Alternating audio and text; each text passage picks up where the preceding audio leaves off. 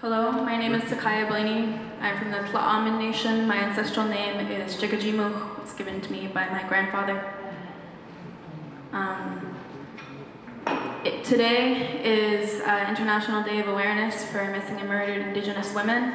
I raise my hands to everyone standing in this room who is wearing red.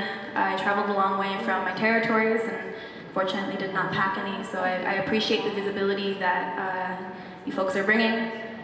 I think in celebrating biological diversity, in celebrating Indigenous protected areas and the resurgence of that relationship between our land and us Indigenous people who belong to it, we also need to be talking about our life givers.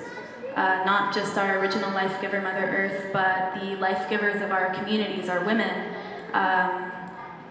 So I'm going to be sharing the Woman's Warrior Song. At the end, we raise our fists in the air as a reminder for the missing and murdered Indigenous women who are treated as disposable, like our land, when in fact they are what sustains our life.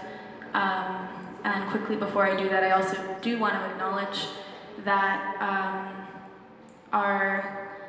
our women are on the front lines when it comes to land degradation, when it comes to pollution, when it comes to industry coming into our territories.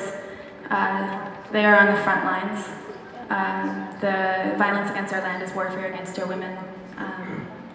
So this is the Woman's Warrior Song, and I would like to invite any women in the room and any folks who wish to be standing alongside me at this moment and sing alongside me to do so.